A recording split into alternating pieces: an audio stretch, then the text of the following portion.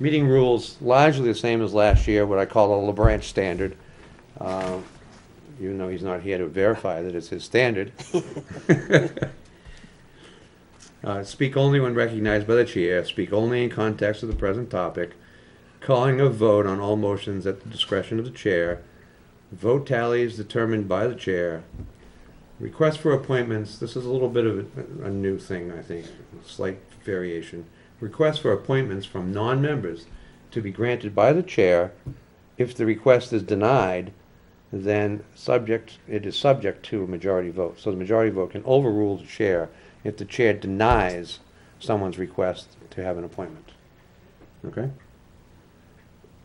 And then the final twist here is, during our public hearing, which occurs in January, traditionally, although we may very well have one this summer, Yes.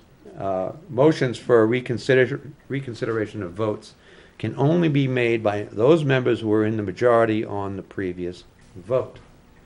Now, the extra change here that I'm proposing is in case there is a tie in the previous vote, of course, there's no majority, and so we're deadlocked and no one can make a motion to reconsider, which is something we ran into a couple of years ago. And I wanted to make this change last year, but it didn't quite sell for whatever reason. I'm still proposing it this year. In the case of a tie in the previous vote, any member who voted previously may make the motion to reconsider. So that's the nutshell of the rules that I would suggest. Any thoughts, comments, modifications? Brian? Let me think about this. All right, I'll go to the other Brian. Oh, I'm sorry. You can play this game This now. will be interesting. Brian. Mr. Lapham, do you have any thoughts on the rules that's proposed? No, I don't. Okay. You okay with them? Okay. Regina? I think they sound good. I'm Okay. okay with them. Frank? I'm fine with it. I'm okay if it's legal, and I'll tell you why I say that. It has always been the case that if you're going to reconsider a vote, the person who moves the reconsideration has to be in the majority. Mm-hmm. The second, it could be one that wasn't. So you're saying, I guess, does it defeat the purpose of why we had a reconsideration in the first place if anybody can do it? I mean, if we're on good legal ground, once again, I don't have an issue with it, but I know that traditionally it's always been the person who reconsiders has to be from the majority vote. Seconded could be if Brian, for instance, was on the minority. That's all I'm saying. If we're on good legal ground, I have no problem with that. You might want to ask that question. Okay, any further thoughts? Well, I would agree with that. Okay. Well, I would agree that there is a legal consideration that has to be more fully made. Yep. I would point out that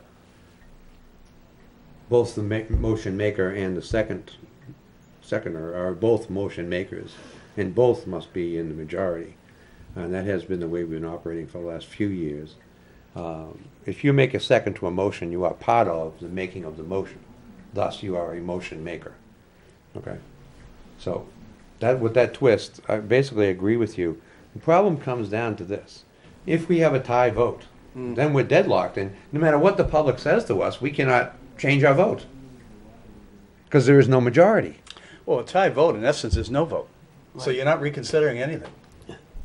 No, we've made a statement. It shows up on the ballot as not recommended, say, 4-4. Yeah, like I said, I mean, if it's on legal ground, I'm fine. But when you say that we've been doing it this way, I can tell you a tie vote has never been. That's not a vote. I mean, it's just not a vote. Well, that's the problem we had a couple of years ago. Yeah. All right, and it produced a lot of argument. And we did not have any consideration for tie in our rule. Yeah. I am aware from my own memory, cobweb memory, that there's something in the law about that. All right. I'll have to revisit that and check that, but I would check that, and let me just comment again, because you brought up a nice point. If you reconsider a vote, the first vote has to be a majority. The second one could absolutely still be the majority. But it could be that second that somebody's in the minority, but the absolute first one has to be. second, the motion. The one that has to be, that is not clear to me.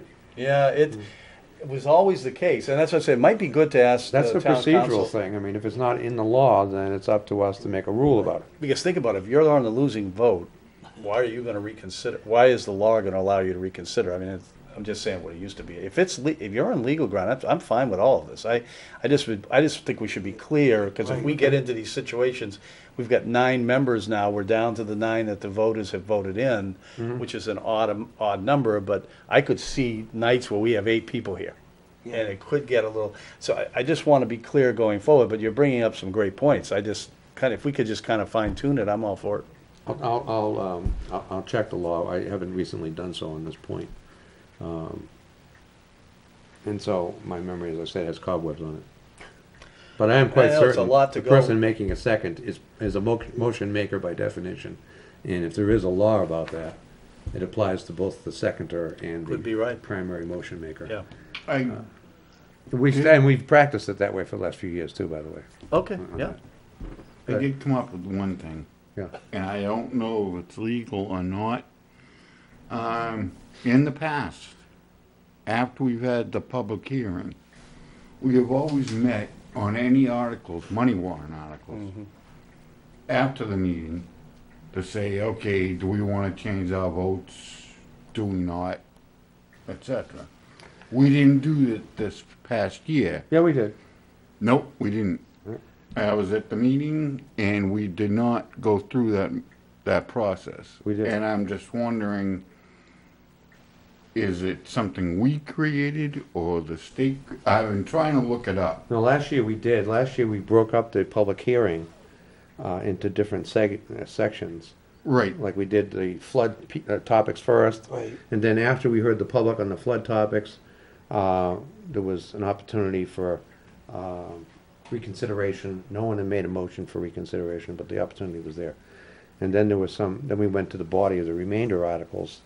And we did have, I think, We had 2 we had a changes. reconsideration on the sidewalks, the half a Yeah. million dollar sidewalks.